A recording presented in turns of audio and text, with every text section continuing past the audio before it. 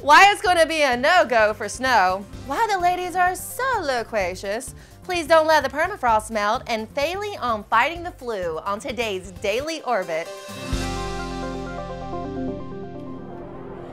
Hello and welcome to the Daily Orbit. I'm Emerald Robinson.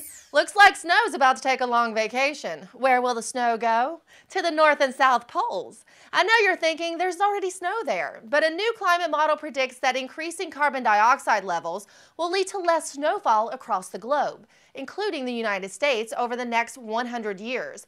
But the polar regions and Earth's highest altitudes will receive more snow over the next century, according to the model. In the U.S., the hardest hit, or, well, not hit actually, will be the northeastern coast and the mountainous regions of the West. That's not good, as a lot of regions rely on snowmelt for fresh water. Oh man, that means less fresh powder at the slopes.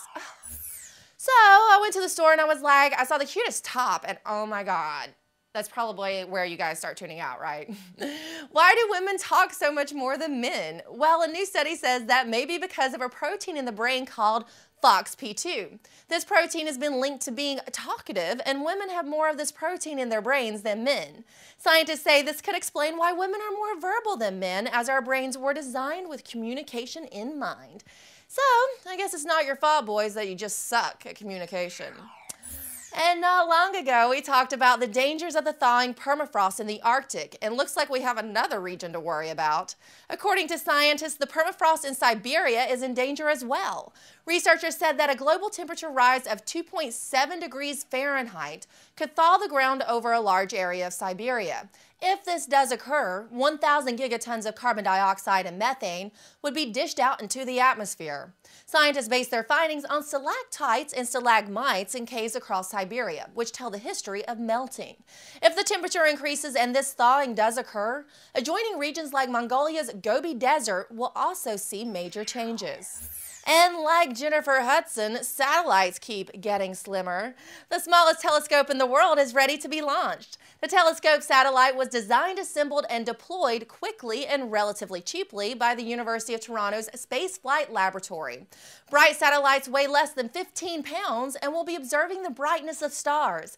Similar nano satellites have been used to monitor the Earth, but this is the first mission intended for astronomy. It won't take beautiful pictures like the Hubble telescope that weighs over 24,000 pounds, but it will focus its sight on the brightest stars in the sky. And because of their small size, they don't require their own rocket to launch into orbit. Rather, they can piggyback on any available rocket. Scientists say this ease and affordability will make it more feasible for many universities to put one in orbit.